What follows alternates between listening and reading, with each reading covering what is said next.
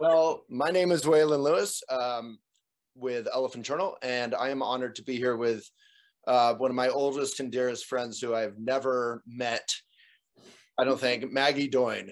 Maggie, welcome. Thank you. Thanks for having me. Yeah, my honor. Let me adjust the speaker view because I don't want to see myself. There we go. If only it were so easy in life, you just like adjusted your ego view and then you couldn't view your own ego. You were just enlightened. So Maggie, you wrote a book. I did. We both wrote a book at the same time. Here it is. That's my book, baby. Yours beat mine to the starting gate. So what is it about? I mean, tell people your kind of, the story you've told 1,000 times, like the basic, like Wikipedia entry of what your book is about, what your story is, and maybe why you wanted to share it. Yeah, it's called Between the Mountain and the Sky. It is a story of me, a girl who grew up in the suburbs of New Jersey, ended up taking a step off the beaten path and traveling to India and then ultimately Nepal, where I fell in love with your like gap year after high school, right? Exactly. Started with a gap year. And then ultimately I met a friend, traveled to Nepal, a Nepali friend, and came upon a riverbed where children were breaking rocks in order to survive. And they were child laborers as young as 3 years old.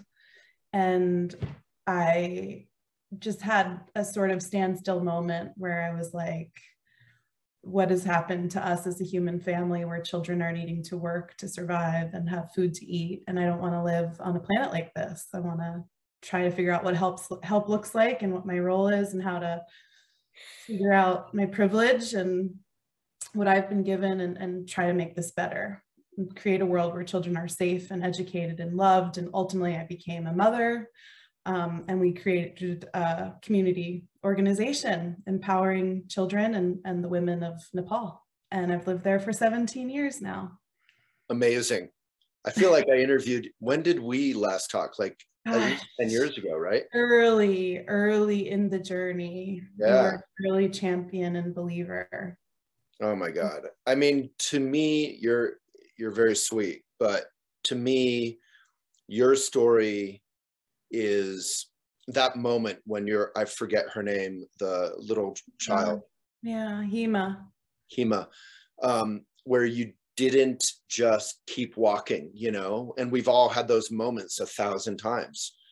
I mean, we have those moments dozens of times in Boulder, Colorado, where I live. There's, like in much of the US since the Trump and pandemic era, the homeless populations have exploded on a level that we've never experienced. And you have these moments when you're like, I don't know what to do. And then you just keep going. Yeah. And that every time that moment happens, it dulls our heart. So what was it about that moment? Was it being that you were 19? But I mean, what was it about that moment where you stopped and you said, I mean, the cool thing is you didn't stop and say, I'm going to fix this. You just said, I can't keep going. And you asked a million questions. Yeah, it was a stopping of time and just looking into a child's eyes who looked like me. And I felt that moment of compassion, that moment of connectedness. And I think I was young enough to know that I didn't have the answers. I couldn't be like, all right, well, I'm going to bring suburban New Jersey to Nepal and, right, change this, or but I knew enough to ask the right questions and figure out what help would look like, and to ask some of the right people. Like you asked community, that lady who ran the store, I think it was, like you asked locals, and you Googled, you got an overall sense of what was happening in Nepal. Yeah. It was like, why are we accepting that we live in a world where children have to work from the age of 3 to survive? Why are we accepting a world where children don't have their most basic human needs and rights met? And why is this okay? And what do we do to change it? And that was the beginning of the journey. And then kind of finding local people and meeting my co-founder Taupe. And the book was an opportunity to go into some of those questions and dive in. And I had been through my own kind of processing, and it was a letter to my children, a love letter to Nepal. And I felt like a duty and a responsibility to kind of pass the baton on to all of us and to other people who maybe want to do this work or have similar questions, and kind of get below the surface of the headlines of like, oh, young girl moves to Nepal with a backpack, and go deeper and bring Taupe's character to life and talk about the people and the place. And what I feel like is transformational is that this works. Like children can be cared for, and we can live on a planet where we take care of each other as people and children. Yeah, I remember when when last we met, you were like a national story, a headliner, like it really impacted everyone who looked at the story or looked at our world and had that moment that I was talking about, or that you were right about, where the world stops and you're like, am I going to do something? Am I going to care? Or am I going to cover up my heart a little bit and keep going? Not because I'm a bad person, but because I'm speedy or I don't know what to do. Or so, and I was telling you in the green room, what I love about this book is it's, and it sounds silly saying it, but it's such a beautiful and raw story. And it goes so much deeper than the headlines. And I was saying myself, I usually prep for interviews, but I don't read the full book. And here I'm pushing aside the 8 books I'm half reading around my house, and this is my next book. So I'm curious, what do the headlines always get wrong, or what do they not touch in this story? Because it really changed it has fully changed your entire life at this point. Yeah, I mean, it's completely changed my life. I've learned so much. I wanted the chance to tell like the truth, the grittiness of it. I think a lot of times in the nonprofit world, you talk about the shiny and the exciting and all that's working. Because you're trying to fundraise and you're trying to support the wonderful cause, but you're trying to put the best foot forward. Yeah, and your livelihood depends on it. And in our case, like my children's livelihood and their future.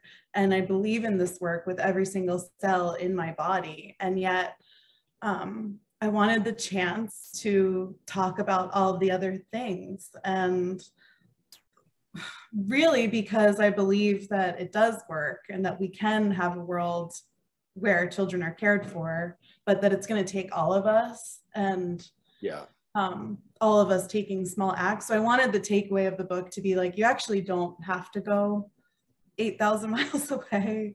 I wanted people to feel hopeful. I wanted people to feel a lightheartedness about it. I also wanted to tell the truth about the hard things and the complicated things and why I feel like development has failed. But it's not a development book. It's a coming of age story. It's a love story. It's about motherhood. It's about loss. It's about culture. It's about power and privilege and all of the hard questions of our time, that when we want to help, where do we even start? Where is my place? What is your place?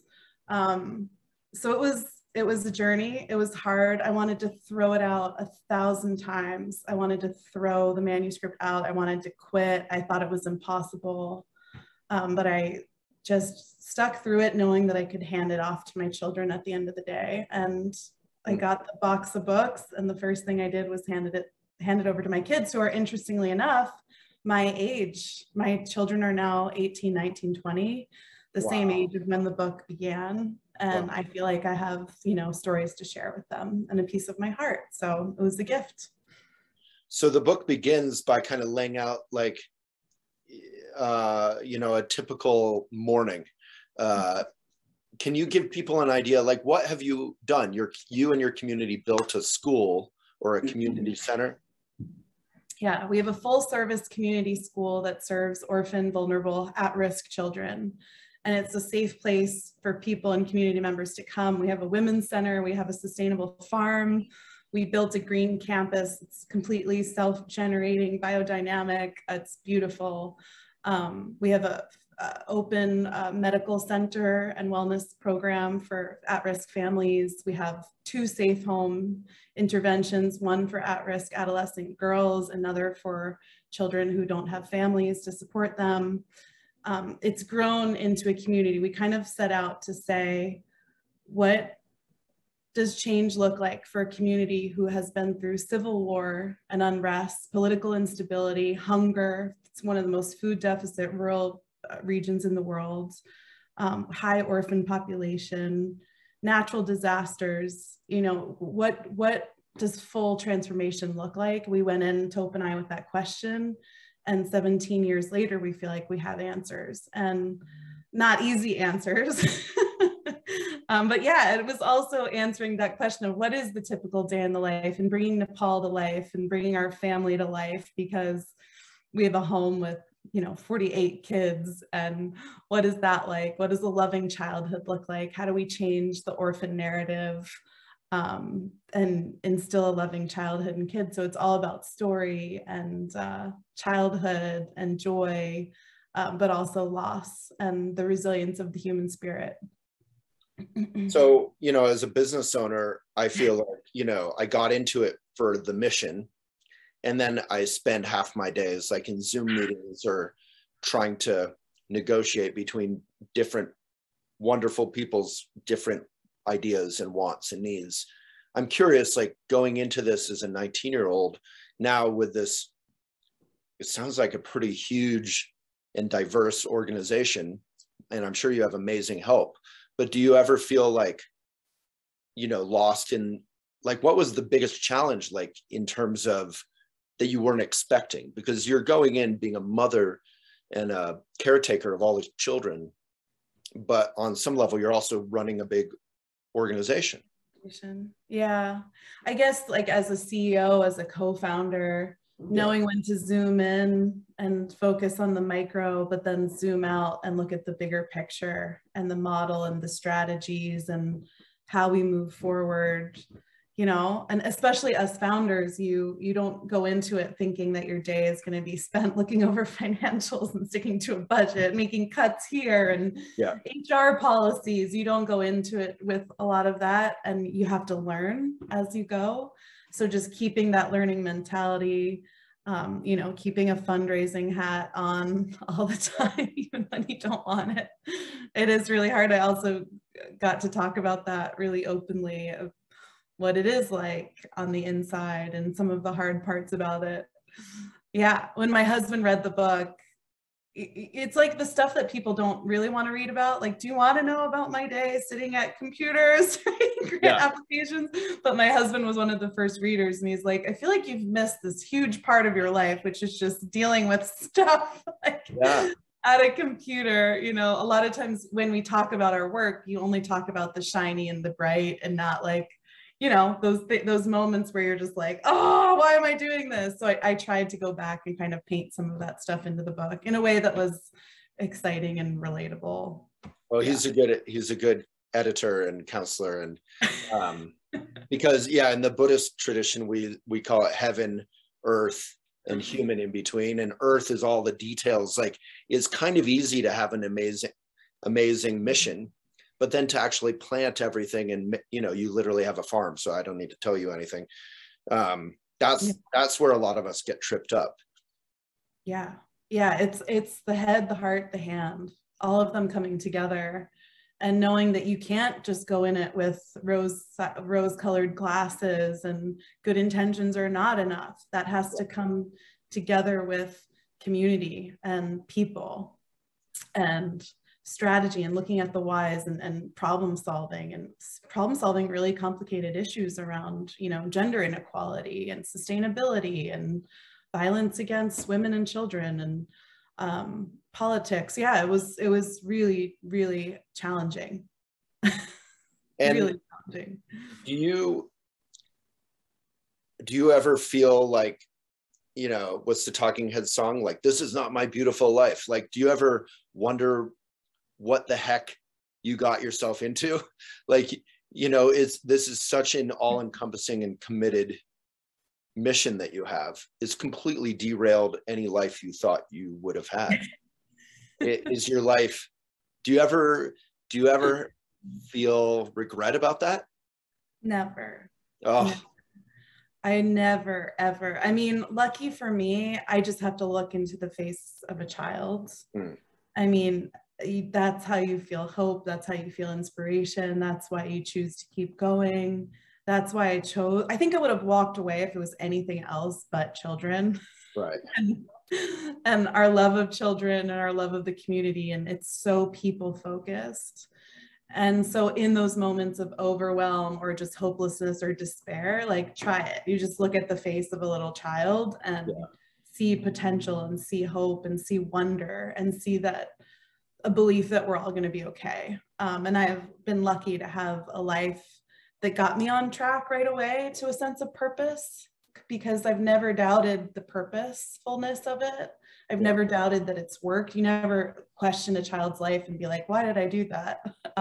It's a huge, immense responsibility to shoulder, but luckily we have a team, and luckily, you know, yeah, we have a real focus on mission and a vision. And in our lifetime, I want to see a world where I can look to my grandchildren and say, we did it. We figured this out. We don't have to have kids who are cold and hungry and not going to school. And yeah, so it's been easier in my field, I think, to keep my eyes on the prize. Yeah. You know. And then going the other direction, do you ever feel like, okay, we kind of got it down, what we're doing.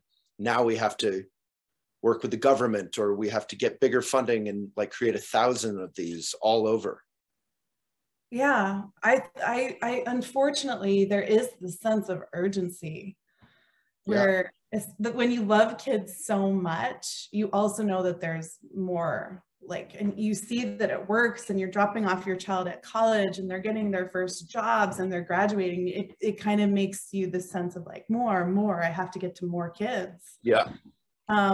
So I've tried to, you know, share that sense of urgency with the world in this book.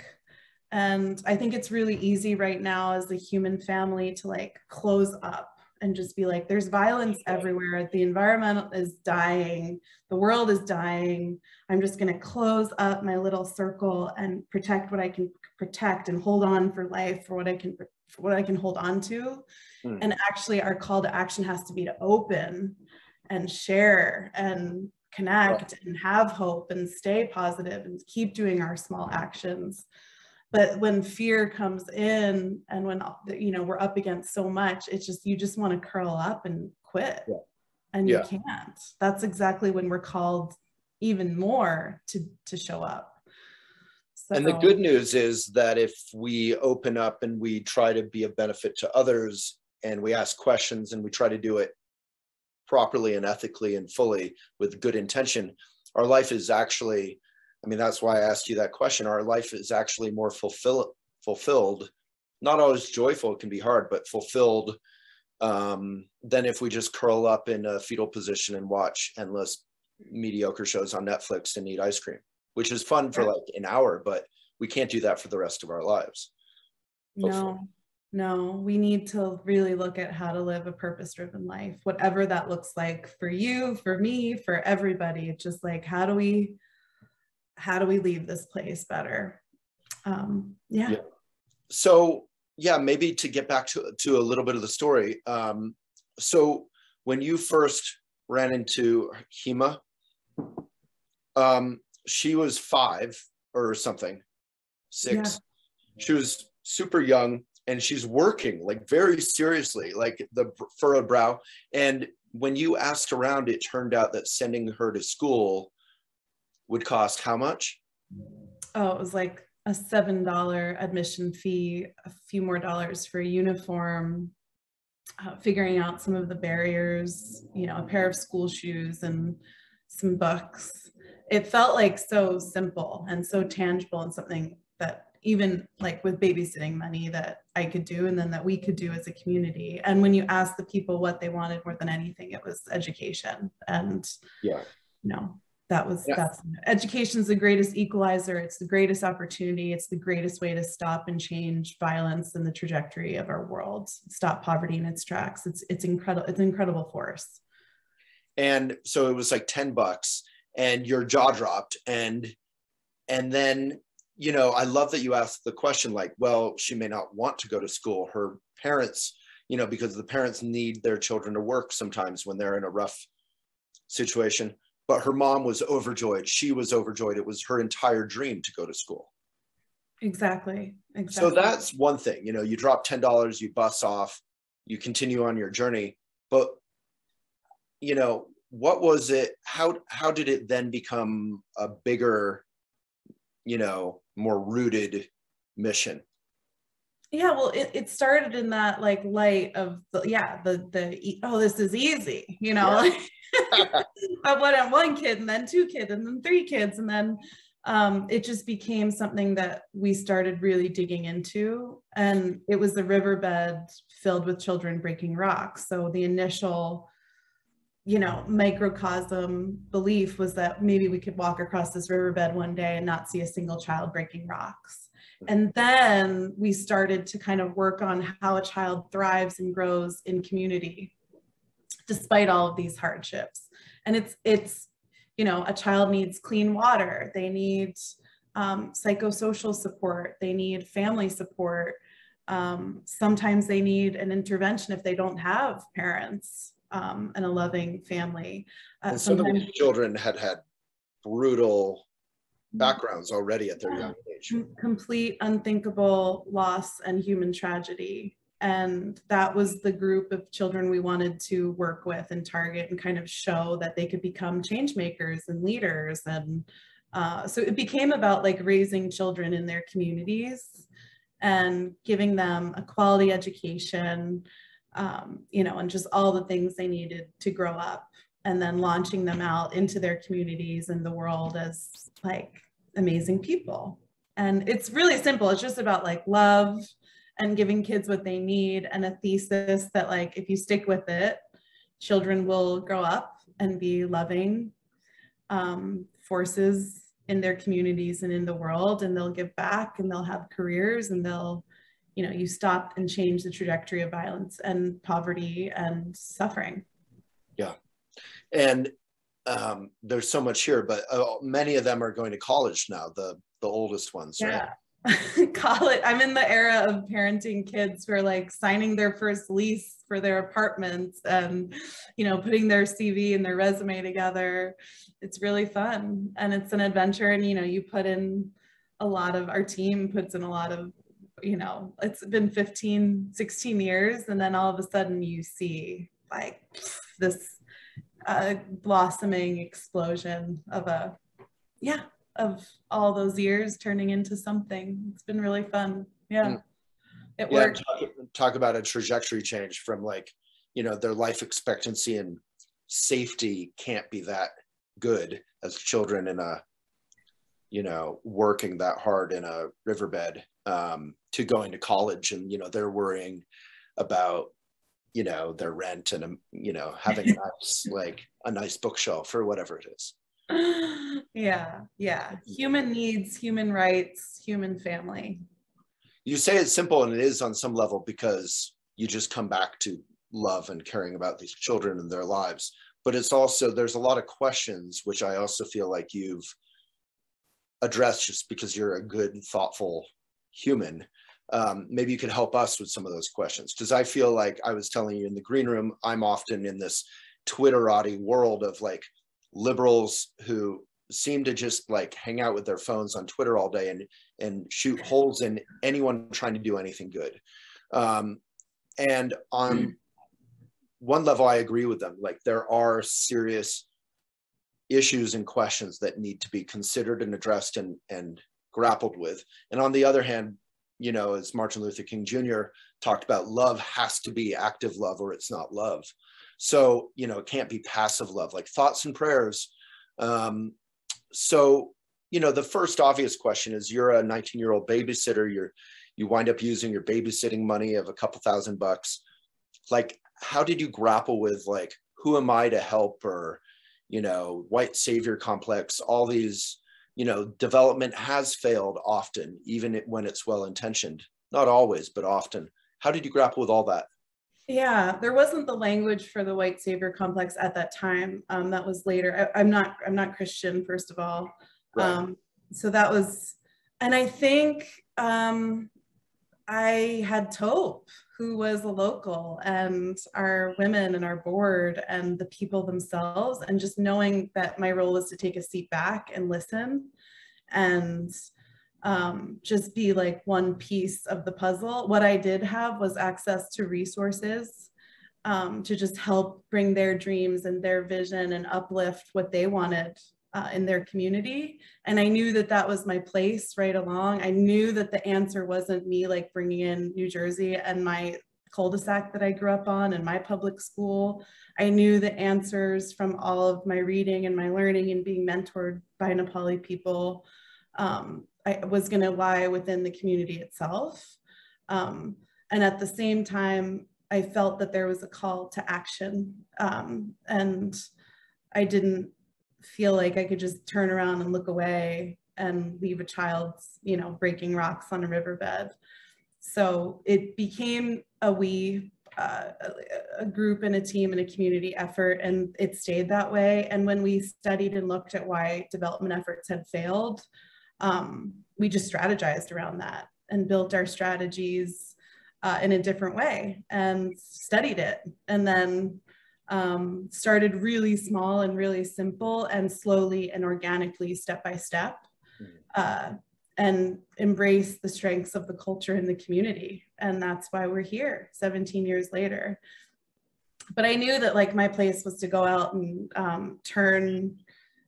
create impact. You know, even when we won some of the awards, and I talk about this in the book, it was like, oh, you know, but then our whole tools, Taupe and I, my co-founder, was just to like go and create impact with with what we could and turn resources into impact and get it into the hands of the people. So that's how I grappled with that, just learning and staying, you know, knowing that I knew nothing as a 19-year-old babysitter, but I had something.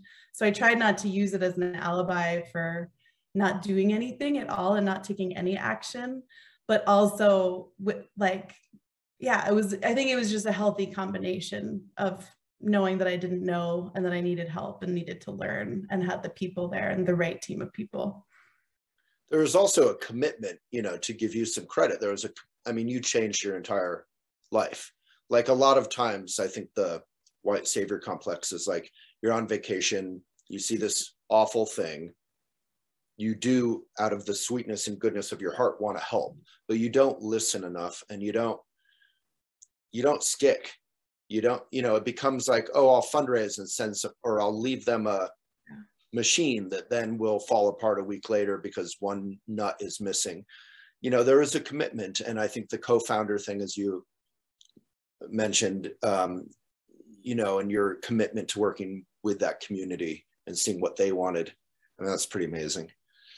Yeah, I mean, we know that now. And luckily, I think the conversation that's come to the front and center is great. I think it's really important. It's a conversation that needs to be had. So hopefully with our model and kind of what we've learned and what we've developed, we can just share that, you know, just share this. This is what's worked. These are, not to say we were perfect and we didn't make mistakes or I didn't make mistakes. Yeah. I talk about those really openly. And this is a conversation and a dialogue that needs to happen. How do we help? What does help look like? How do we decenter ourselves and also dig in and do the work that needs to be done and use our power and our privilege? And those of us who are educated and free and empowered and safe, how do we give back? Because that was my journey that I went on and that I wanted to share. So yeah, we've already touched on this, but all those lessons, how do you share that? Obviously, this book is going to be a big way that you can share that with other folks who are struggling to help and serve. But how else can you kind of get this hard-won knowledge into other people's hands? Yeah, I think it's about uplifting the stories of the people around me and the people of Nepal and bringing those stories and those characters to life and using a platform to talk about the issues and bring them front and center and not forget about this incredibly important conversation that needs to be happening. Yeah. And the book was a tool. Social media is a really powerful tool. Yeah. Our children themselves becoming spokespeople and talking about, you know, they're grown-ups now. Yeah.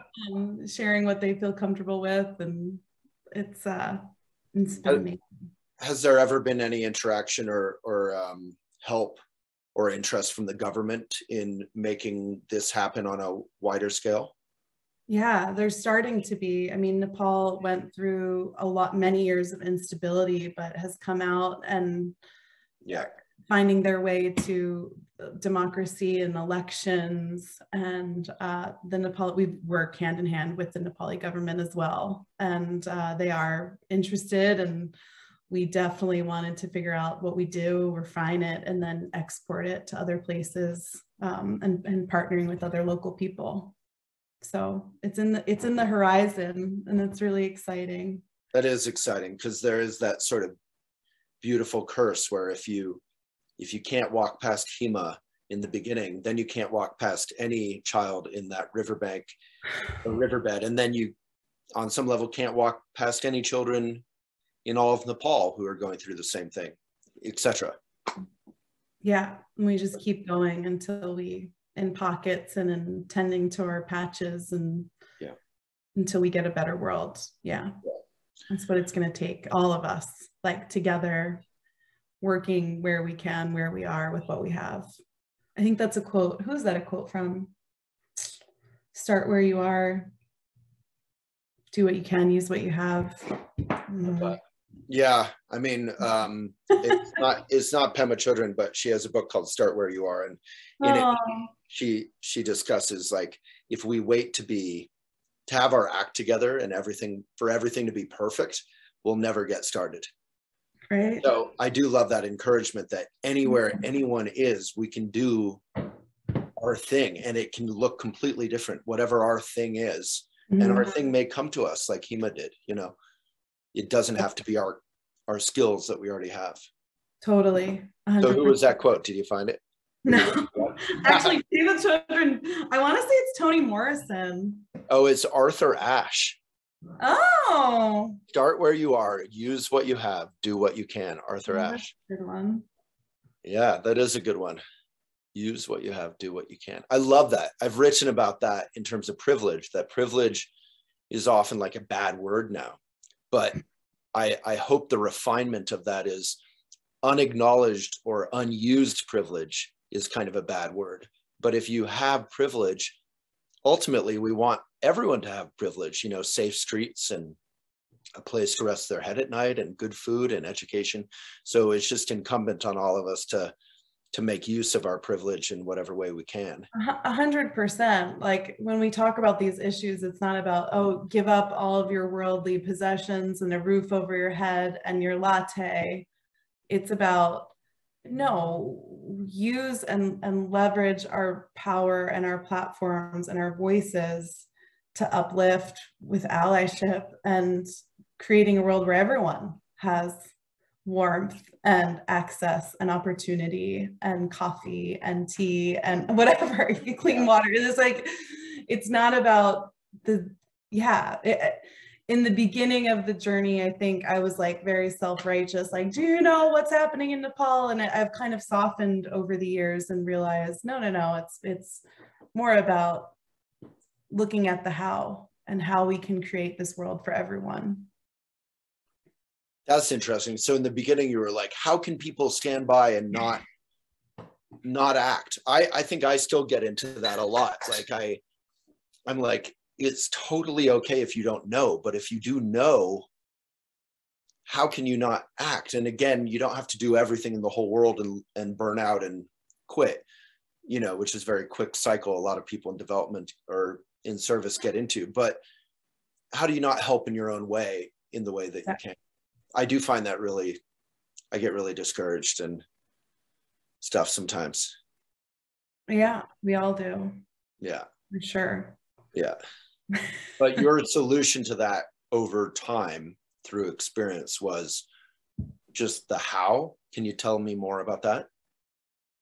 Yeah, I think like you know, in the beginning, you're just like, why? You know, why?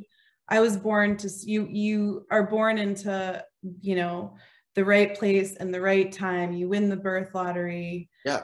I think about myself on the riverbed. Why was I, you know, given so much and handed so much? And then I'm looking and staring in the face at a child in a different place in a different time who's breaking rocks with a mallet.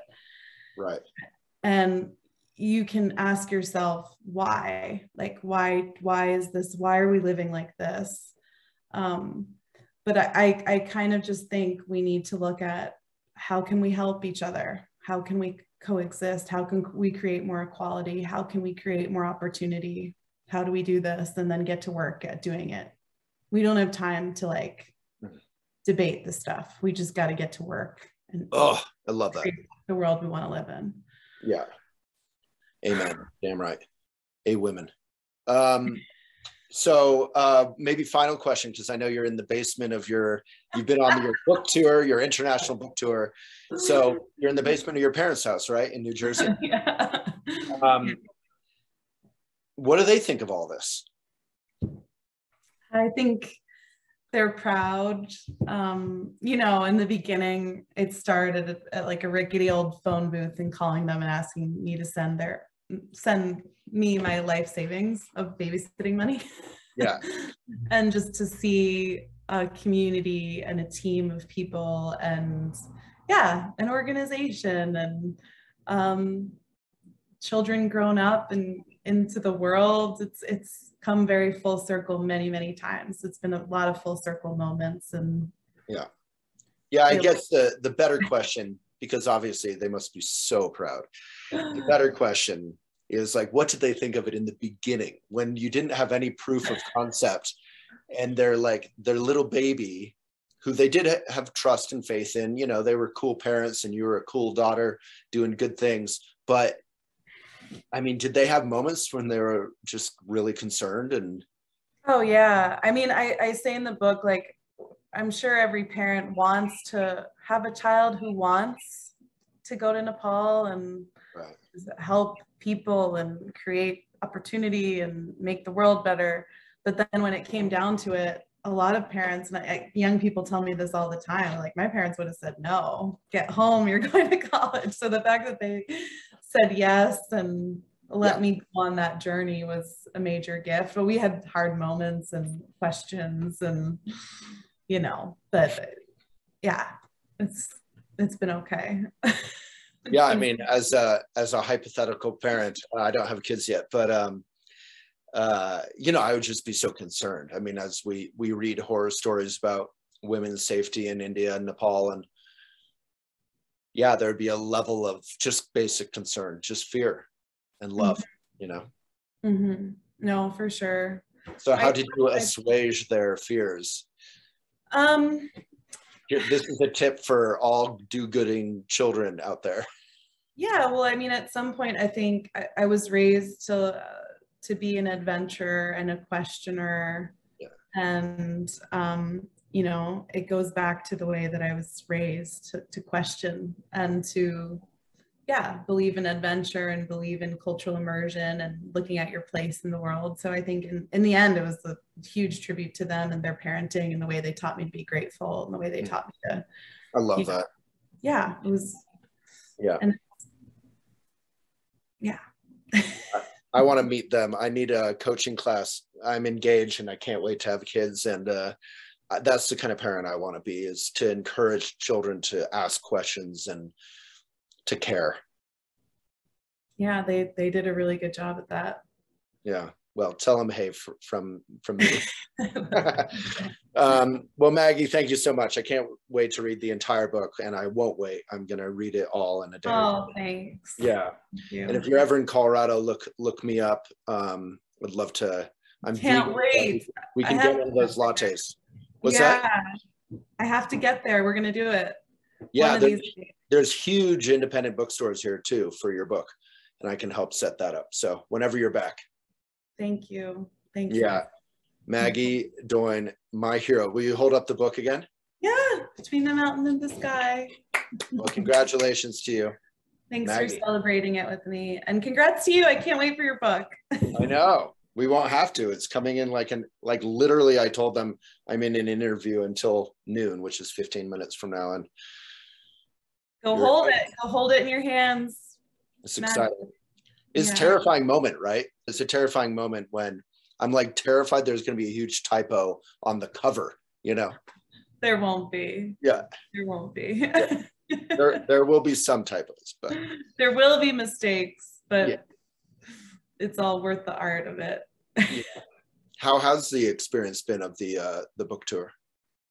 Wonderful. It felt like kind of going back in time and holding my hand, my own hand, my 18-year-old self's hand. Aww. And a lot of healing, and just, you know, sharing and talking and having conversations. And it felt like a big release, and it needed to happen. It needed to happen just for me. Yeah, it was really good.